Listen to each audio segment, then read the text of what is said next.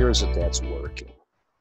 So let's kick it off here. Hold on a minute.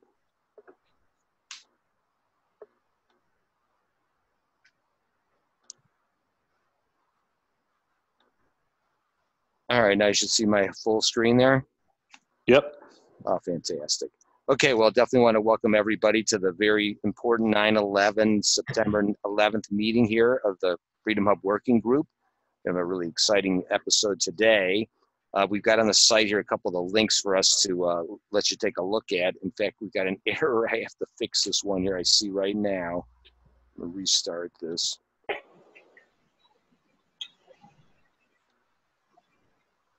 Oh, shoot. Okay, well, let me just go. All right. This is welcome everybody to the 9/11 episode of the Freedom Hub Working Group. I'm showing here at the beginning the web links to be able to participate. This first one, which is case sensitive, is how you join to be a participant in this on a regular basis. All these videos are recorded and they're posted on our channel on Brighteon, which is the bit.ly that you see here too. Also case sensitive, the Freedom Hub channel. And then the whole program is being sponsored by Your Freedom Hub, which is your chance to connect with all the different tools and services related to your health and your wealth. For some of the disruption that's taking place out there, there's some great place to participate.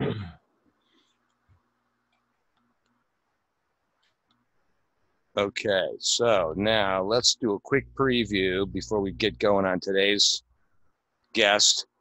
If you'll do the honors here, Charles. Great, Jeff, and I assume you hear me. Next week, we have another Competitive Enterprise Institute scholar, Mark Scribner, talking about a topic, airports, that we covered a month ago with Bob Poole from Reason Foundation. And this gets to the question that I think a lot of folks ask when you drive by that really nice, fancy airport of a smaller scale, regional, and you're wondering, why is that so underused? Well, there's a lot of government reasons, as we're not surprised to hear, and Mark will talk about those.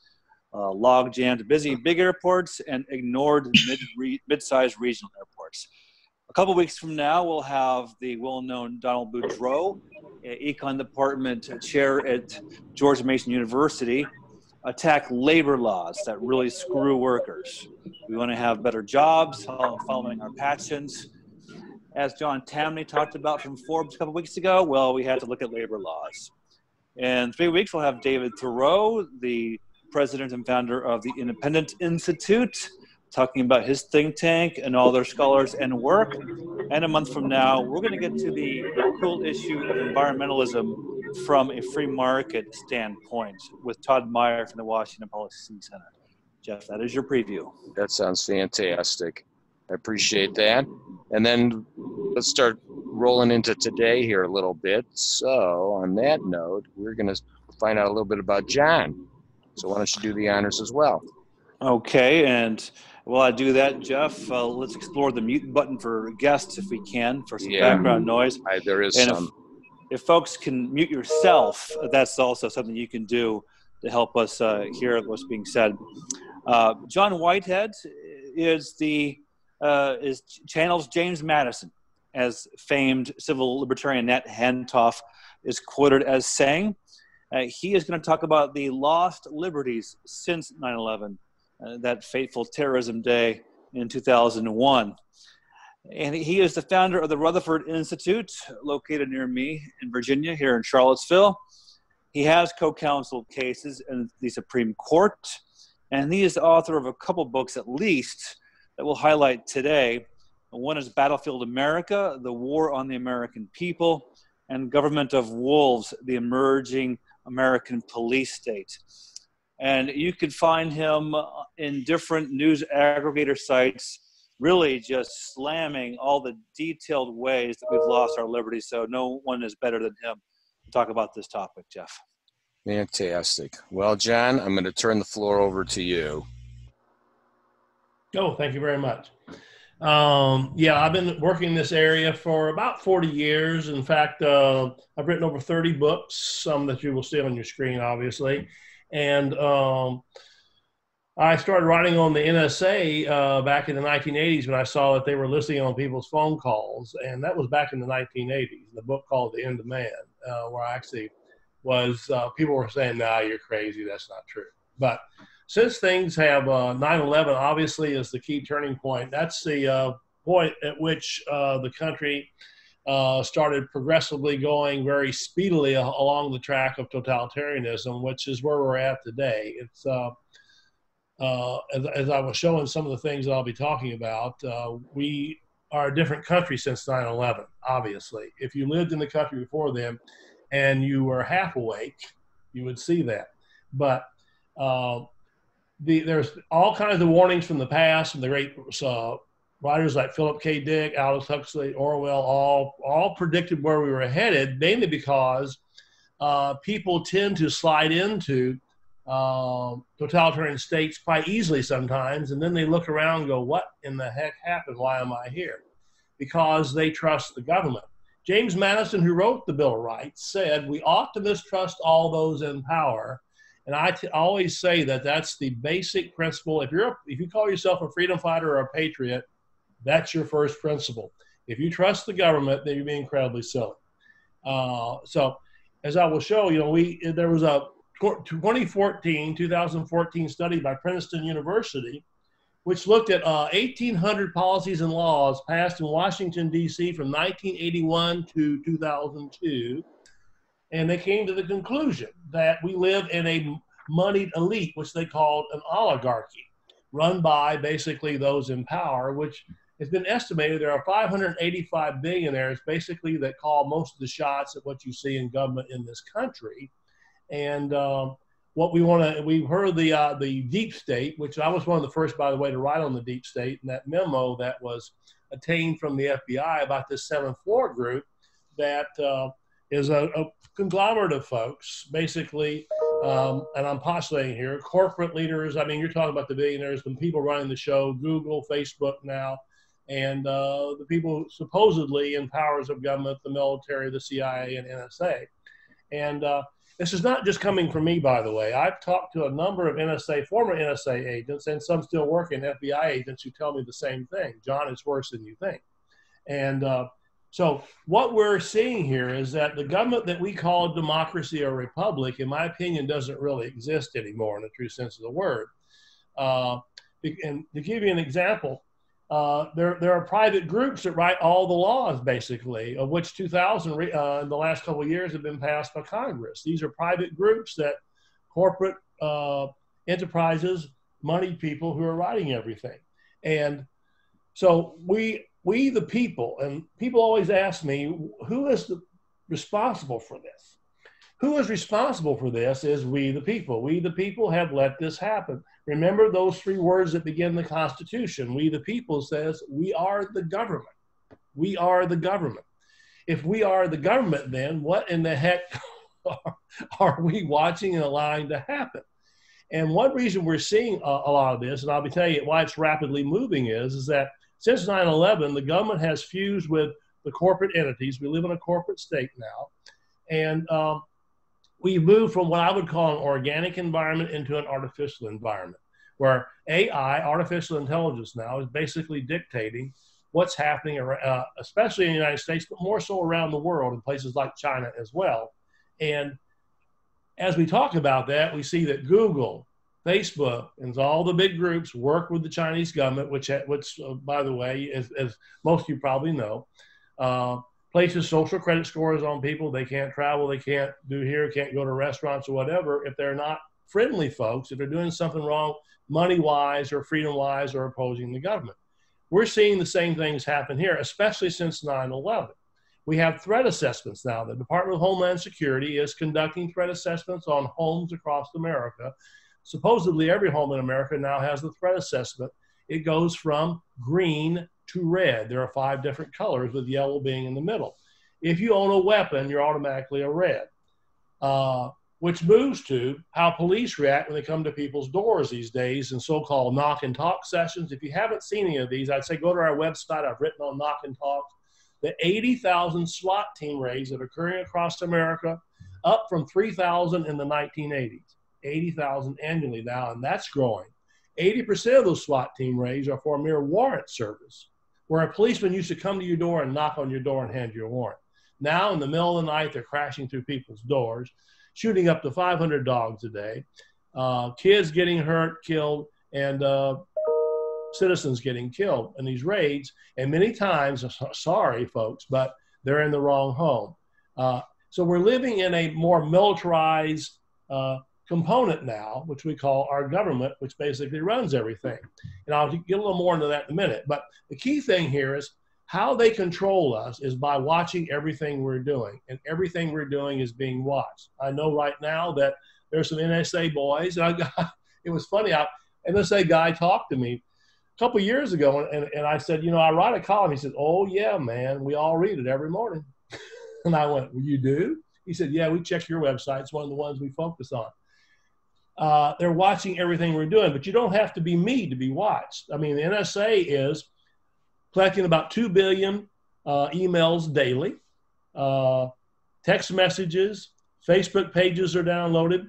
The NSA, believe it, collected 534 million records of Americans' phone calls in 2014. That number increased 151 million in 2016 to almost 700 million phone calls that they're recording. And if you move forward a little bit, that's probably about a million now. I mean, a trillion now. They're watching everything we're doing. A billion phone calls, I'm sorry. So they're watching everything we're doing. They're recording it. And the reason they're doing it is that we have a very paranoid government. And I would go to our website. I've written about this. There's a video that the Pentagon put out. It's called Megacities, Urban Future, the Emerging Complexity. It's a Pentagon training video created by the Army supposedly for the U.S. Special Operations Command. If you watch that video, it's a little over 5 minutes. It's actually directed by a Hollywood director who remains anonymous. It looks like Spielberg to me, but it may be somebody else. But it actually is predicting that by 2030, this country is going to collapse, financially and otherwise. And with what we're seeing today, that may very well be true. You have 75,000 stores that may be closing by 2026, economists say. Our farmland's being bought up by foreign entities. 30 million acres of American farmland now are owned by foreign investors. This has doubled in the past 20 years. This country is not what it used to be. This is not the country of we the people. This is the country of we the foreigners that have come into our country and are investing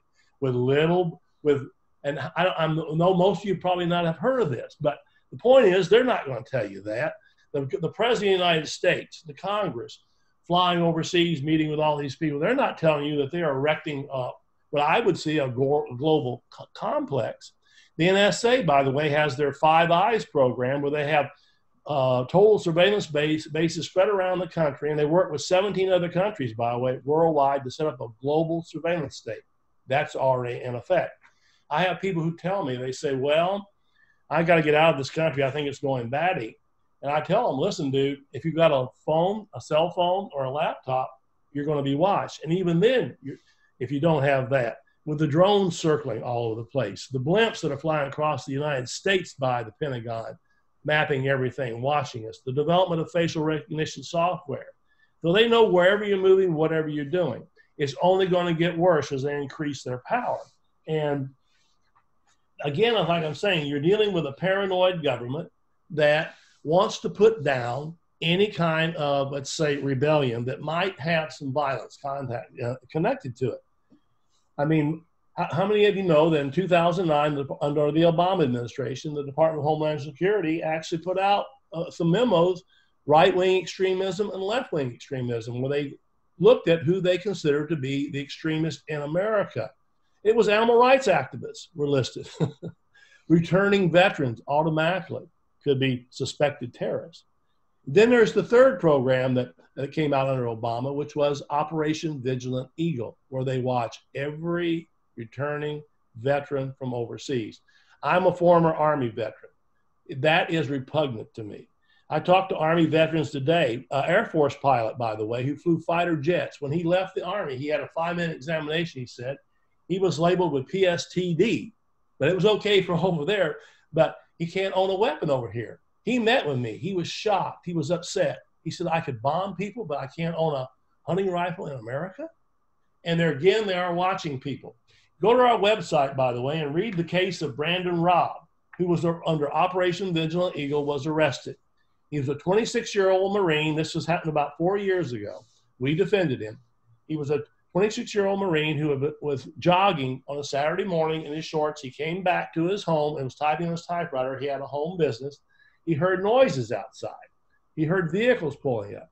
He went to his front door and looked out, police running toward his home, and then people running toward his home in black suits with white shirts and black ties, who later basically said they were the Department of Homeland Security and FBI. And he opened the door, screen door. He did not own a weapon, by the way. They knew this. He said the most dangerous thing in his house was his paring knife. Well, he opened the door, and the police and the FBI agent stepped up and said, we're concerned about your Facebook post. He was attacking Obama, saying Obama's executive orders were treason. Obama should be arrested and put in jail. He was playing a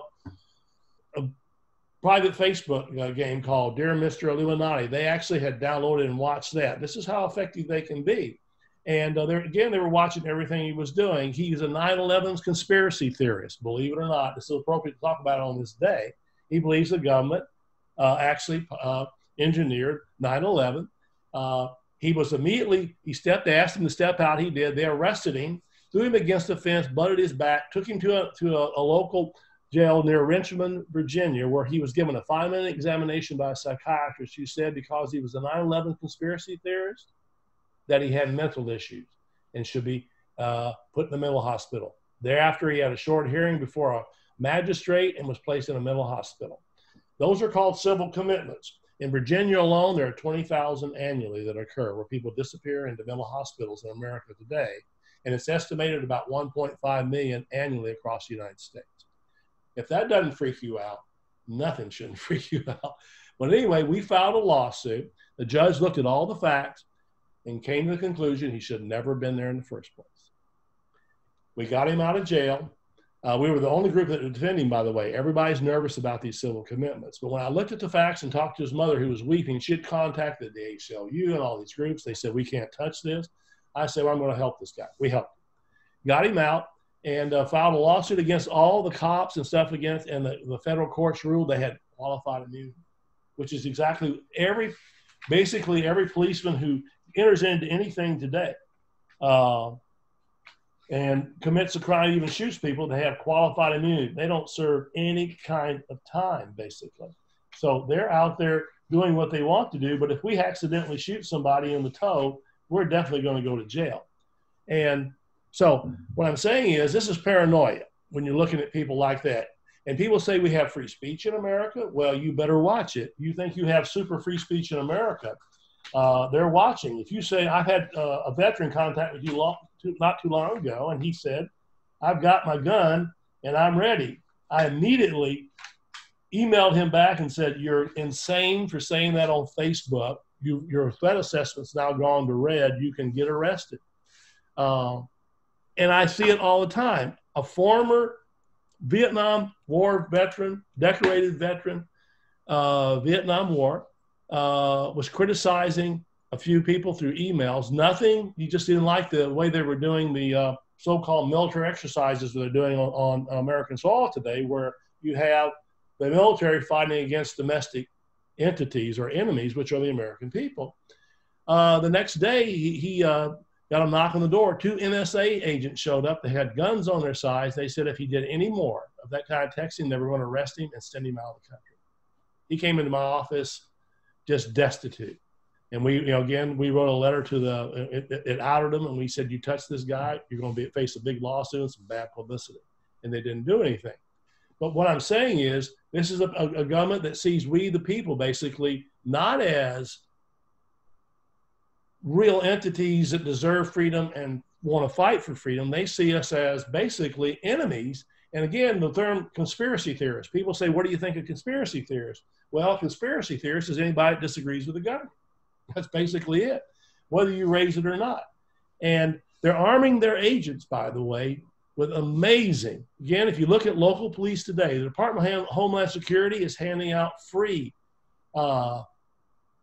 assault weapons, vests, helmets, armor, MRAPs, which are basically tanks on tires, grenade launchers, communities as small as 5,000 people have all this kind of weird equipment. Under Trump, DHS agents have now 5 more bullets than they had before he became president. But here's the key. They have so many darn bullets that just one agency, you could not repel. There's 175 federal agents running around now with SWAT team gear in this country. People ask me, when could we go into martial law? Looking at what I see today, and I see a lot of policemen now dressed in camouflage outfits, you're talking again to a former infantry officer. That's the military. I see local police, they look like the military. And they've actually bought, Department of Homeland Security, hollow point bullets. They actually got a contract and had them specially made for them through the ATA Corporation. Hollow point bullets expand on contact, will blow your arm off. Martin Luther King, John F. Kennedy all got shot in the head with hollow point bullets, and some people think it was by the government. They'll definitely kill you down, but they just regular, what you'd say, peaceful agencies in the so-called federal government have enough arms to blow away some of the biggest countries in the world. The Department of Homeland Security has 1,600 rounds per agent. The Department of Agriculture, listen to this, has 320,000 hollow point bullets. The Social Security Administration, with their troops, now the word troops is the correct way to say it, they have 200,000 hollow point bullets. I mean, you're talking about the Smithsonian Institution having hollow point bullets and agents. What in the world? The IRS has all these hollow point bullets and thousands of guns and stuff and agents running around the country. So the question is, if you happen to be a group that disagrees with the government and says, hey, we want our militia to fight back like it says in the Second Amendment, you're going to get arrested before you ever get there. So what I'm saying again, we've moved into an artificial environment where everything we're doing, Facebook, and people, by the way, are submitting to it, which is a shocking thing to me when I see how people just basically say, okay, we'll put up with it. And I get the question all the time, well, if I've done nothing wrong, why should I worry that they watch everything I do? Well, there's a several ones. One is if you use the word bomb, by the way, that movie Bomb, you can get arrested today. Number 2 is we have a constitution.